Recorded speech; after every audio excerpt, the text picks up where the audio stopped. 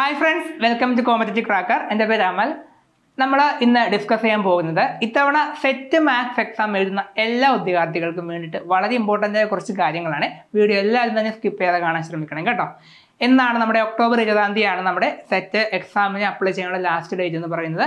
ഉടനെ തന്നെ ഒരു 2 മാസം കഴിഞ്ഞ് ജനുവരി 1st വീക്ക് അല്ലെങ്കിൽ 2nd വീക്കോട് കൂടി സെറ്റ് എക്സാം ഉറപ്പായിട്ടും നടത്തും.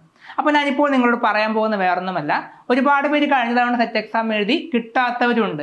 അവരൊരു പക്ഷേ ഈ ഒരു വീഡിയോ കാണുന്നുണ്ടാവും. അതോടൊപ്പം തന്നെ പല ഫ്രഷേഴ്സും എക്സാം ആദ്യമായിട്ട് അറ്റൻഡ് ചെയ്യാൻ പോകുന്നവരും ഈ ഒരു വീഡിയോ കാണുന്നുണ്ടാവും. അപ്പോൾ നിങ്ങളുടെയൊക്കെ പഠനം എവിടം വരെയും എവിടെ നിന്ന് തുടങ്ങണം? ഒരുപക്ഷെ എല്ലാവരും സിലബസ് ഒക്കെ പ്രിന്റ് എടുത്ത് കയ്യിൽ സൂക്ഷിച്ചിട്ടുണ്ടാവും. ഇത് ഒരുപാടുണ്ട് പഠിക്കാൻ, ഇത് എന്താ എവിടെ നിന്നാണ് പഠിക്കേണ്ടതെന്ന് ഇപ്പോഴൊരു കൺഫ്യൂഷനായിട്ട് നിൽക്കുന്ന ആൾക്കാരും ഉണ്ടാവും ഈ കൂട്ടത്തിൽ. ശരിയല്ലേ ഞാൻ പറയുന്നത്? തീർച്ചയായിട്ടും. അതുകൂടാതെ മറ്റൊരു കൂട്ടർ കൂടിയുണ്ട്, കേട്ടറ്റ് എക്സാം വരെ എഴുതി, അതായത് K3 വരെ എഴുതിയിട്ട് ഇനി ഒരു അറ്റംപ്റ്റ് ഒന്ന് ട്രൈ ചെയ്ത് നോക്കാം, സെറ്റ് കൂടി ട്രൈ ചെയ്ത് നോക്കാം എന്ന് പറഞ്ഞുകൊണ്ട് സെറ്റ് എക്സാം കൂടി എഴുതാൻ പോകുന്ന ആൾക്കാരുണ്ട്. അവർക്ക് എന്താ പറ്റുക? അതായത് K3യുടെ ബേസ് ഉള്ളത് കൊണ്ട് സെറ്റ് എക്സാം പെട്ടെന്ന് കിട്ടുമെന്നൊക്കെ കരുതുന്ന ഒരുപാട് പേരുണ്ട്. അപ്പോൾ അവരോടൊക്കെ എനിക്ക് പറയാനുള്ളത്, ഒരിക്കലുമല്ല, രണ്ടും എൻ്റയർലി ഡിഫറെൻറ്റ് സിലബസ് ആണ്. ഓക്കെ, നമുക്ക് സെറ്റ് എക്സാമിന് വന്നിരുന്ന 2 ചോദ്യങ്ങൾ നോക്കിക്കൊണ്ട് നമുക്ക് ഈ ക്ലാസ് ഒന്ന് സ്റ്റാർട്ട് ചെയ്യാം. ഓക്കെ, എങ്ങനെ വേണം പഠിക്കാമെന്നൊക്കെ നമുക്ക് പറയാം. നോക്കിയേ, ഒരു ചോദ്യമാണ്. Let T be the linear transformation defined by T from V to V, defined by T of V equal to V for all V element of V. Then the kernel of T is set 0, singleton set 0, set 1, V, none of the above. ഇത് ചോദ്യത്തിൻ്റെ answer എന്തായിരിക്കും? നമ്മുടെ എക്സാമിന് set എക്സാമിൻ്റെ question paper എടുത്തു നോക്കിക്കോളൂ, എപ്പോഴും കാണാറുള്ള ഒരു ടൈപ്പ് ചോദ്യമാണ്. ഇങ്ങനത്തെ ഒരു ചോദ്യം വന്ന് നിങ്ങൾ എന്തായിരിക്കും ചെയ്യുക? പോട്ടെ, K3 വരെ പഠിച്ച ആൾക്കാർ ഈ ഒരു ടൈപ്പ് ചോദ്യം വന്ന് ചെയ്യാൻ പറ്റുമോ? ഒരിക്കലുമില്ല. അവിടെയൊന്നും ഈ ഒരു സിലബസ് വരുന്നേ ഇല്ല. ഇത് ഏത് ഭാഗത്തുള്ളതാണ്? ലീനിയർ ഓൾജിബ്ര എന്ന് പറയുന്ന ഭാഗത്തുള്ള ഒരു ചോദ്യമാണ്. ഓക്കെ, ഒരു ചോദ്യം കൂടെ നമുക്ക് നോക്കാം. Let T be the linear transformation defined by T from V3 of R tends to V3 of R defined by T of A, B, C equal to A, B, 0. Then the kernel of T is set of all എന്താ പറയുക, ordered triplet 0, 0, 0, where C element of R, അതേപോലെ 0, 0, C, A, B, C, none of the above.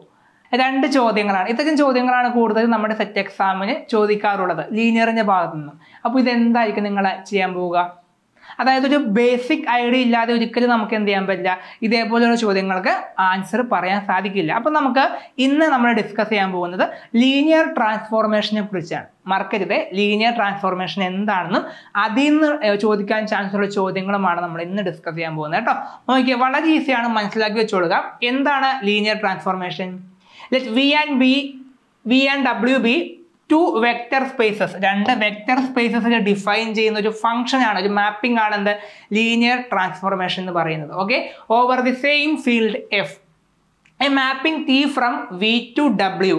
ഒരു vector സ്പേസിൽ നിന്നും മറ്റൊരു vector സ്പേസിലേക്ക് വരുന്ന ഒരു mapping ആണ് T. അതിന് നമ്മൾ എന്ത് പറയുന്നു? Linear mapping or linear transformation എന്ന് പറയുന്നു. എപ്പോൾ? If it satisfies the following 2 condition. 2 conditions satisfy ചെയ്താൽ ഈ വെക്റ്റർ സ്പേസിൽ നിന്നും ഈ വെക്റ്റർ സ്പേസിലേക്കുള്ള ഈ ഒരു മാപ്പിങ്ങിന് നമുക്ക് എന്തെന്ന് പറയാം? ലീനിയർ ട്രാൻസ്ഫോർമേഷൻ എന്ന് പറയാം. ഏതാണ് ആ കണ്ടീഷൻ എന്ന് നോക്കിയേ. For every vector V, W element of V, T of V plus W equal to T of V plus T of W. പിന്നെ ഒരു ടൈം കൂടെ ഉണ്ടല്ലോ, for any scalar K and the vector V element of V, T of K V is equal to K into T of V. വളരെ important 2 terms, 2 conditions satisfy ചെയ്താൽ ആ മാപ്പിങ്ങിന് നമുക്ക് എന്ത് പറയാം? ലീനിയർ ട്രാൻസ്ഫോർമേഷൻ എന്ന് പറയാം. എന്താണ് ഈ എന്താ പറയുക വിയും ഡബ്ല്യു ഒക്കെ? ഈ സ്മോൾ വി സ്മോൾ ഡബ്ല്യു ഒക്കെ എന്താണ്? ഓക്കെ, സ്മോൾ വി എന്ന് പറഞ്ഞാൽ നമ്മുടെ ഡൊമൈനിലുള്ള ഒരു എലമെൻ്റ് ആണ്. ഡബ്ല്യു എന്ന് പറഞ്ഞാൽ സെയിം ഡൊമൈനിൽ തന്നെയുള്ള എലമെൻ്റ് ആണ്. ഏതാ കണ്ടീഷൻ നോക്കി? ഇതൊക്കെ നിങ്ങൾക്ക് അറിയണമെങ്കിൽ നമ്മുടെ +2 ഭാഗത്തുള്ള ഫംഗ്ഷൻ എന്താണ്, റിലേഷൻ എന്താണ്, ഡൊമൈൻ, കോഡൊമൈൻ, റേഞ്ച്, ഇതുപോലെയുള്ള എല്ലാ ഐറ്റംസും നന്നായിട്ട് മനസ്സിലാക്കിയിരിക്കണം കേട്ടോ. വിയിൽ നിന്നും ഡബ്ല്യൂയിലേക്കുള്ള ഒരു മാപ്പിംഗ് ആണ് എന്തെന്ന് പറയുന്നത് നമ്മുടെ T എന്ന് പറയുന്ന ലീനിയർ ട്രാൻസ്ഫോർമേഷൻ. എപ്പോഴാണ് സാറ്റിസ്ഫൈ ചെയ്യേണ്ടത്? നോക്കി, ഇവിടെ small V small W. Okay, 2 elements first സെറ്റിൽ ഉണ്ടെങ്കിൽ ഉറപ്പായിട്ടും എന്തുണ്ടാകും? അതിനൊരു ഇമേജ് ഇപ്പുറത്തോട്ട് വന്നിട്ടുണ്ട്. അത് നമ്മൾ T of V എന്ന് പറയുന്നത് ഡബ്ല്യുവിൻ്റെ ഇമേജ് ആണ് എന്ത് T of W എന്ന് പറയുന്നത്. അത്ര ഓക്കെ ആണല്ലോ.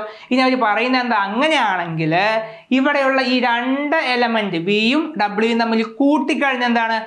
വി പ്ലസ് ഡബ്ല്യു എന്ന് കിട്ടും. ഓക്കെ, ഈ വി പ്ലസ് ഡബ്ല്യു എന്ന് പറയുന്ന ഒരു എലമെന്റ് ഇവിടെ ഉണ്ടെങ്കിൽ അതിന്റെ ഇമേജ് എന്ന് പറയുന്നത് എന്തായിരിക്കും എന്നാണ് അവർ പറയുന്നത്? ടി ഓഫ് വിയും ടി ഓഫ് ഡബ്ല്യുവും തമ്മിൽ കൂട്ടുമ്പോൾ കിട്ടുന്ന ഒരു ടേമിന് ഈക്വൽ ആയിരിക്കും ഈ പറയുന്ന വി പ്ലസ് ഡബ്ല്യു എന്ന് പറയുന്ന ടേമിന്റെ ഇമേജ് എന്ന് പറയുന്നത്. ഓക്കെ, അങ്ങനെ ഐഡിയ മനസ്സിൽ വേണം കേട്ടോ. അതായത് നമ്മൾ ഇത്രയും നാളും ചെയ്ത പോലെയല്ല എന്താണ് ഡിഫറൻസിയേഷൻ, ഇന്റഗ്രേഷൻ, അവിടെയൊക്കെ നമുക്ക് ഇക്വേഷൻ അറിയാമെങ്കിൽ എല്ലാ പ്രോബ്ലം ചെയ്യാൻ പറ്റും. പക്ഷെ ഇവിടെ ഇക്വേഷൻസിനല്ല പ്രാധാന്യം, ഐഡിയ, ആശയങ്ങൾക്കാണ് പ്രാധാന്യമുള്ളത്. ക്ലിയർ ആണല്ലോ? അപ്പോൾ ലീനിയർ ട്രാൻസ്ഫോർമേഷൻ മറക്കരുത് കേട്ടോ. രണ്ട് വെക്റ്റർ സ്പേസുകൾ തമ്മിലുള്ളൊരു റിലേഷൻ ആണ് എന്താ ലീനിയർ ട്രാൻസ്ഫോർമേഷൻ എന്ന് പറയുന്നത്. ഇനി അടുത്ത നമുക്ക് നോക്കാം. കുറച്ച് ഇമ്പോർട്ടൻ്റ് ആയ ടേംസ് ആണ്, വെരി ഇമ്പോർട്ടൻ്റ് ആണ്, മറക്കരുത്. A homomorphism T of vector spaces is also called linear transformation. അപ്പോൾ രണ്ട് ടേം കിട്ടിക്കഴിഞ്ഞു, എവിടെയെങ്കിലും എഴുതി വെക്കണേ. ഹോമോമോർഫിസം ഓഫ് ടി, അതിന് പറയുന്ന മറ്റൊരു പേരാണ് ലീനിയർ ട്രാൻസ്ഫോർമേഷൻ. മറക്കരുത് കേട്ടോ, രണ്ടും സെയിം തന്നെയാണ്. ലീനിയർ ട്രാൻസ്ഫോർമേഷൻ എന്ന് പറഞ്ഞാലും ഹോമോമോർഫിസം എന്ന് പറഞ്ഞാലും സെയിം തന്നെയാണ്. അടുത്ത എന്താണ്? ഇഫ് ടി ഈസ് 1 ആ ഒരു ഫംഗ്ഷൻ 1 ആണെങ്കിൽ ടി ഈസ് കോൾഡ് മോണോമോർഫിസം. മറക്കരുത് കേട്ടോ. 1 എന്ന് പറഞ്ഞാൽ അറിയാലോ, ഒരാൾക്ക് ഒരു ഇമേജ് എന്നുള്ള രീതിയിലാണെങ്കിൽ ആ ഒരു ഫംഗ്ഷൻ അല്ലെങ്കിൽ ആ ഒരു മാപ്പിങ്ങിനെ പറയുന്ന പേരാണ് എന്ത്? മോണോമോർഫിസം. അടുത്തത് if T is on two then T is called എപ്പിമോർഫിസം. മറക്കരുത്, എപ്പിമോർഫിസം. എപ്പോഴാണ് ആ മാപ്പിംഗ് ഓൺ ടു ആണെങ്കിൽ അതിന് നമുക്ക് എപ്പിമോർഫിസം എന്ന് പറയാം. പിന്നെ 1 ഓൺ ടു ആണെങ്കിൽ നമുക്ക് അതിന് എങ്ങനെ പറയാം? ഐസോമോർഫിസം എന്ന് പറയാം. ക്ലിയർ ആണല്ലോ? അപ്പോൾ ഒരു ഹോമോമോർഫിസം ഐസോമോർഫിസം ആവുന്ന എപ്പോഴാണെന്ന് ചോദിച്ചാൽ നമുക്ക് എന്ത് പറയാൻ പറ്റണം? അത് 1 ഓൺ ടു ആണെങ്കിൽ. ക്ലിയർ ആണല്ലോ? ഇതൊക്കെ വളരെ ഇമ്പോർട്ടൻ്റ് ആയ ടേംസ് ആണ്, മറക്കരുത്. ഇനി ഓക്കെ, ഇനി റിസൾട്ട് ആണ് നിങ്ങൾക്ക് എല്ലാവർക്കും അറിയാവുന്ന ഒരു കാര്യം. നോക്കിയേ, 2 വെക്റ്റർ സ്പേസസ് നമ്മൾ എവിടെയാണ് ഇതൊക്കെ ഡിഫൈൻ ചെയ്യുന്നത്? 2 വെക്റ്റർ സ്പേസസിൽ ഡിഫൈൻ ചെയ്യുന്നു. ആ 2 വെക്റ്റർ സ്പേസുകളെ നമ്മൾ ഐസോമോർഫിക് എന്ന് പറയണമെങ്കിൽ ഉറപ്പായിട്ടും അത് എന്ത് സാറ്റിസ്ഫൈ ചെയ്യണം?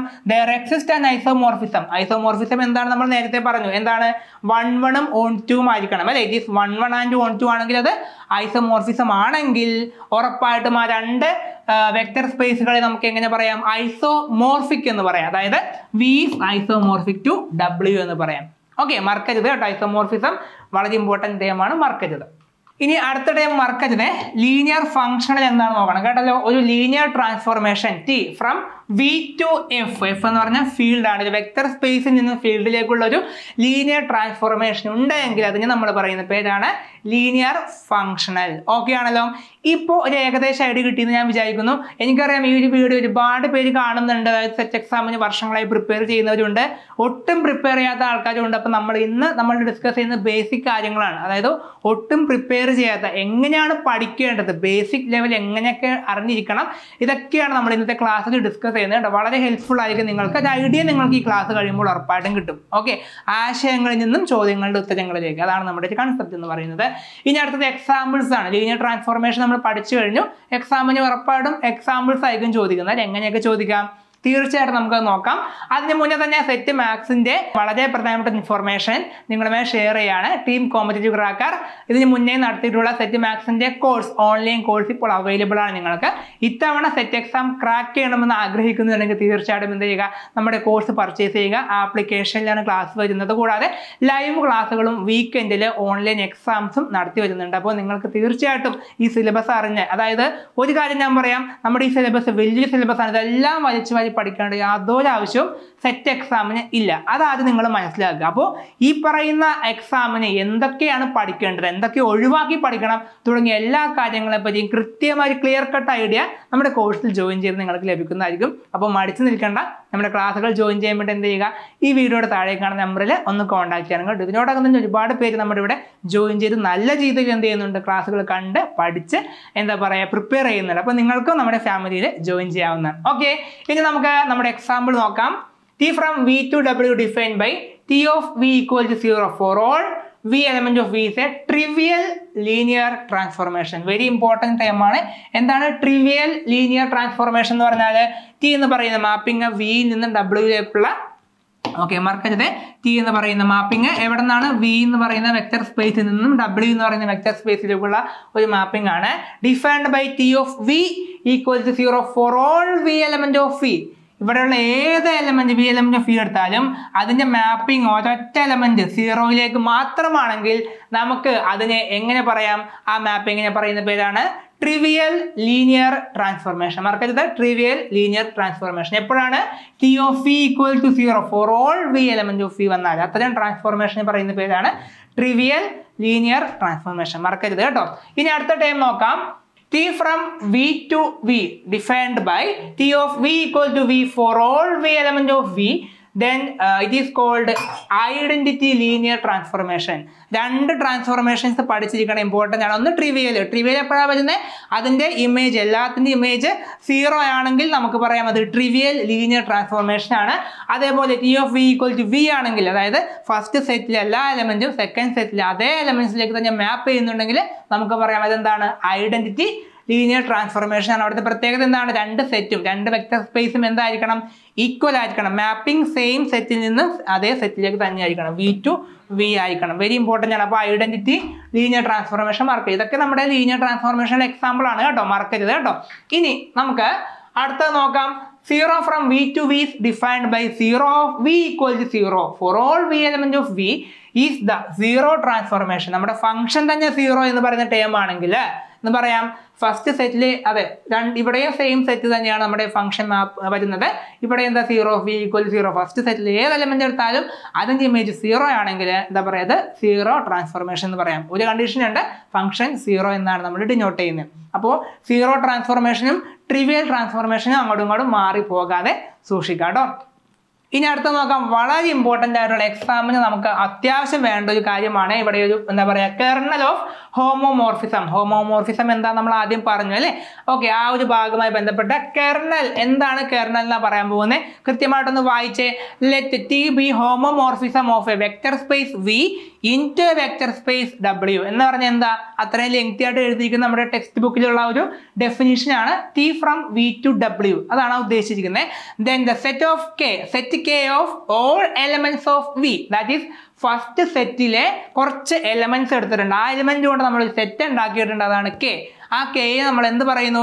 Which are mapped in to 0 element of W is called kernel of homomorphism and it is defined as K equal to set of all V element of V such that T of V equal to 0. എന്താ ഉദ്ദേശിച്ചത്? പ്രത്യേകിച്ച് ഒന്നുമില്ല പിള്ളേരെ, വളരെ ഈസിയാണ്. ഈ പറയുന്ന function എവിടെ നിന്ന് എങ്ങോട്ടേക്കാണ് മാപ്പ് ചെയ്യുന്നത്? V എന്ന് പറയുന്ന വെക്ടർ സ്പേസിൽ നിന്നും W മാപ്പ് ചെയ്യുന്നൊരു ഫംഗ്ഷനാണ് T എന്ന് പറയുന്നത്. ഇവിടെ എന്താ അവർ പറയുന്ന ഒരു കണ്ടീഷൻ ഉണ്ട്. എന്താ പറയുന്ന കണ്ടീഷൻ? ഇവിടെയുള്ള എലമെന്റ്സ് ഒക്കെ ഉണ്ട്. ആ എലമെന്റ്സ് ഒക്കെ ഇവിടെ പല ടേംസിലേക്കും നമുക്ക് മാപ്പ് ചെയ്യാൻ പറ്റും. ഇവിടുത്തെ എലമെന്റ്സുകൾ, കുറേ എലമെന്റ്സ് ഒക്കെ 0 എന്ന് പറയുന്ന ടേമിലേക്ക് മാപ്പിംഗ് പോകുന്നുണ്ടെങ്കിൽ, അല്ലെങ്കിൽ ഇവിടുത്തെ കുറച്ച് എലമെന്റ്സിന്റെ ഇമേജ് 0 ആണെന്ന് വിചാരിക്കുക. എന്താണ്? ഇമേജ് 0 ആണെന്ന് വിചാരിക്കുക. അങ്ങനെയാണെങ്കിൽ ഏതിൻ്റെയൊക്കെയാണോ ഇമേജ് 0 ആയത് ആ സാധനങ്ങളെ വെച്ചുകൊണ്ട് നമ്മൾ ഒരു സെറ്റ് ഉണ്ടാക്കിയാൽ ആ സെറ്റിനെ പറയുന്ന പേരാണ് എന്ത്? Kernel of the homomorphism, kernel of the given mapping. Clear ആണല്ലോ? ജസ്റ്റ് മനസ്സിലാകാൻ വേണ്ടി ഇപ്പോൾ നോക്കി, ഇവിടെ ഒരുപാട് എലമെന്റ്സ് ഉണ്ട്, 1 2 3 ഒരുപാട് എലമെന്റ്സ് ഉണ്ട്. ഇവിടെ ഞാൻ 2ൽ നിന്നും 3ൽ നിന്നും 4ലേക്കും നിങ്ങൾക്ക് മനസ്സിലാകാൻ വേണ്ടിയാണ് മാത്രമാണ് ഈ ഇമേജ്, ഈ 3 ടേംസിന്റെ ഇമേജ് 0 ആണെങ്കിൽ ആ 3 ടേംസ് എന്താണ്? 2 3 4 ആ 3 ടേംസ് മാത്രം എടുത്തുകൊണ്ട് ഞാനൊരു സെറ്റ് ഉണ്ടാക്കിയാൽ ഈ സെറ്റിനെ പറയുന്ന പേരാണ് എന്ത്? Kernel, kernel of T. Clear ആണല്ലോ? എന്തായിരിക്കണം കണ്ടീഷൻ? ഇതിനകത്ത് നമ്മൾ എന്തെടുക്കുന്നോ ആ എലമെന്റ്സിന്റെ ഇമേജ് ഉറപ്പായിട്ടും 0 ആയിരിക്കണം. T of V equal to 0 ആയിരിക്കണം. ഇതാണ് കെർണൽ. ഈ ഒരു ഐഡിയ വെച്ചുകൊണ്ടാണ് നമ്മൾ എന്ത് ചെയ്യേണ്ടത്? ഈ വീഡിയോയുടെ മുന്നേ കണ്ട ആ 2 ചോദ്യങ്ങളുടെ ആൻസർ എഴുതേണ്ടത്. നമുക്ക് നോക്കാം. ഫസ്റ്റ് ചോദ്യം ഇതായിരുന്നു. Let T be the linear transformation. ഏകദേശം മനസ്സിലായില്ലേ നിങ്ങൾക്ക്? Defined by T from V to V, defined by T of V equal to V for all V element of V, then the kernel of T is singleton set 0, set 1, V, none of the above. എന്തായിരിക്കും answer വരിക? നമുക്ക് എന്താ കാണേണ്ടത്? Kernel അല്ലേ കാണേണ്ടത്? Kernel എന്താ നമ്മൾ കുറച്ച് മുമ്പ് പറഞ്ഞില്ലേ? എന്താ പറഞ്ഞേ? ഫസ്റ്റ് സെറ്റിലെ എലമെന്റ്സ്, ആ എലമെന്റ്സ് എങ്ങോട്ടേക്ക് മാപ്പ് ചെയ്യണം?